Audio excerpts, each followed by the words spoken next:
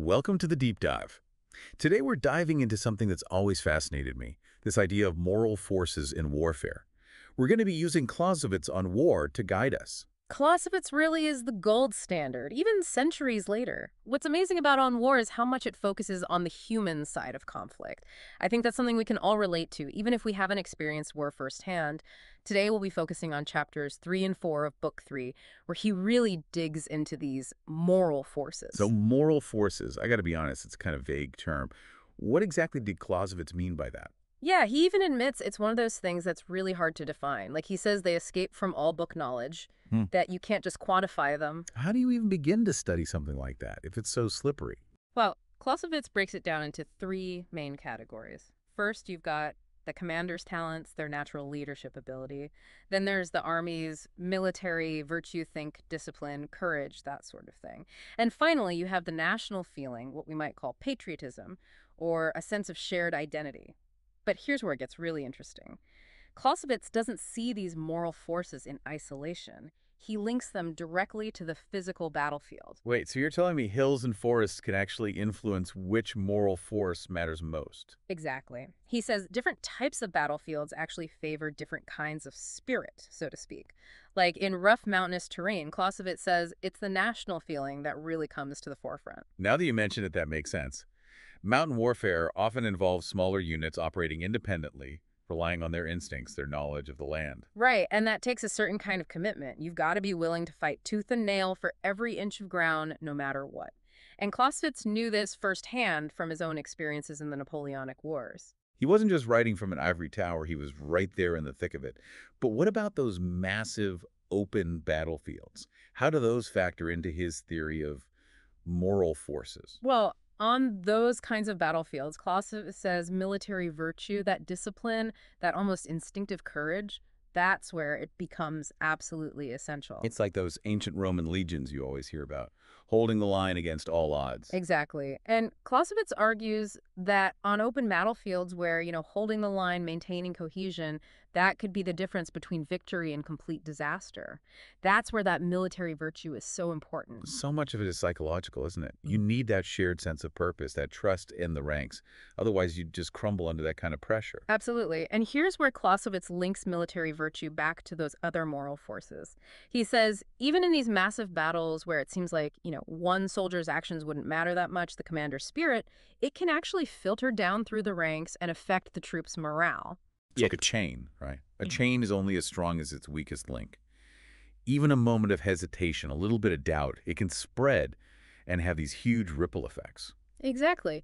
On the flip side, a commander who's confident and decisive, like picture Napoleon rallying his troops, that can completely change the game. So it's not enough to just drill formations and maneuvers. Yeah. You need to build that sense of shared purpose, that fighting spirit. All right, exactly. We haven't really talked about that third kind of battlefield Clausewitz talks about. Not the open plains, not the mountains, but that kind of in-between space. Yeah, those areas with rolling hills, thick forests, maybe some villages scattered around. That's where things get really interesting tactically. That's where Clausewitz says the commander's talents, their ability to read the situation, that becomes the most important thing.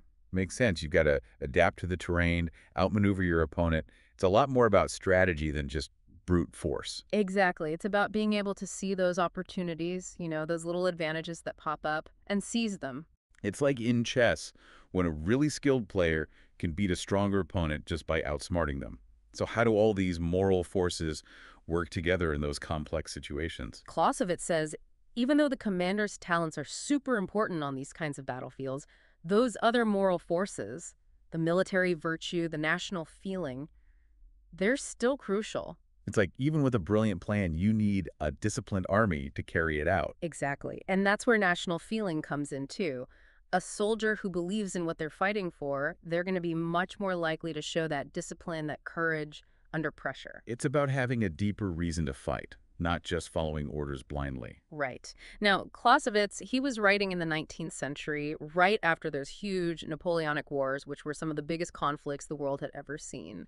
And armies back then, they were a lot different than they are now, right?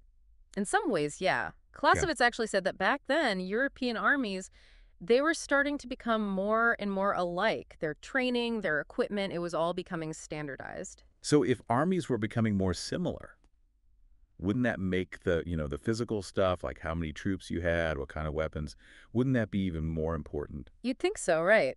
But that's where Clausewitz makes a really interesting point.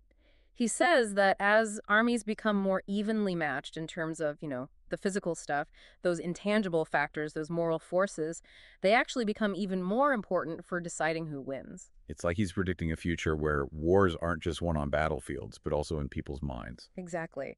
And that's why Clausewitz's work is still so relevant today, because warfare, well, it's changed a lot since the 19th century. I mean, we've gone from muskets and cannons to drones and cyber warfare. So Yeah. how do Clausewitz's ideas about moral forces apply in the 21st century? That's the million-dollar question. It's something that, military leaders today, they wrestle with all the time. How do you foster that military virtue, that discipline and courage in a world where information and misinformation travels at the speed of light? It's definitely a whole different ballgame than lining up in those neat formations on a battlefield. Absolutely. And then there's the question of national feeling. In a world with global conflicts and, groups like terrorist The organizations. lines are blurred. Exactly. It gets really complex. So how do we even begin to understand those moral forces in the context of modern warfare? It's not as easy as just pointing to a commander's speech or measuring the troops' morale. It's definitely not that simple. Hmm. But in a way, those moral forces might be even more important today. It's just that they look different now. How so? Well, take military virtue, for instance. Yeah. Back in Clausewitz's day, it was all about, like you said, holding the line, obeying orders without question. Right, like those classic paintings of soldiers marching in formation, muskets blazing. Exactly. But warfare today, it's just not like that anymore. Not at all. So what does military virtue look like in the 21st century? Good question. Think about, say, a small team of special forces soldiers dropped into a hostile territory. They've got to be able to operate independently, make life or death decisions on the fly, often without being able to contact command. That takes an incredible amount of discipline, courage, and trust. It's like the battlefield itself has gotten a whole lot bigger and more complicated. Absolutely. Or think about drone pilots fighting a war from thousands of miles away. The mental toughness that requires to stay focused, to deal with the emotional weight of what they're doing. That's another example of how military virtue is evolving. It's amazing how technology changes the whole picture, isn't it? We've got to update our whole vocabulary, even for these age-old concepts. And what about national feeling? That was one of Clausewitz's big ones, right? How does that translate to a world with global conflicts and these non-state actors like terrorist groups? You've hit on a really crucial point. It's not just about patriotism in the traditional sense anymore. It's more about the shared values, the beliefs that bind a fighting force together, that give them a sense of purpose. It's about making sure everyone's on the same page, understanding the bigger picture. Exactly. And it's not just within the military either. Think about the importance of clear communication, of combating misinformation, of building a sense of resilience within society as a whole. Because an attack on a nation's infrastructure, like a cyber attack on the power grid, it can be just as devastating as a physical attack, right? Absolutely. So that sense of national unity, that we're all in this together, that's more important than ever. It's like the home front and the battlefield, they're not so separate anymore. Exactly. And that brings us to the role of the commander, which Clausewitz identified as the first and arguably most important moral force. And that's changed a lot too, hasn't it? Oh, absolutely. It's not just about being a brilliant tactician anymore. The modern commander, they've got to be able to navigate this incredibly complex landscape of politics, social dynamics, technology. You've got to be master communicators too, right? Almost like PR experts. Exactly. Shaping the narrative, maintaining morale in the age of instant information. Those are essential skills for any leader today. It's about inspiring your own people while also understanding, even anticipating, the enemy's mindset. It makes you realize, for all our technological advances, warfare still comes down to human beings. At its core, yes. And that's what makes Clausewitz so brilliant. He understood that. He was way ahead of his time. Well, I think this has given us a lot to think about. Me too. It's a good reminder that to really understand war, to really be successful in war, you have to go beyond just the numbers and the hardware.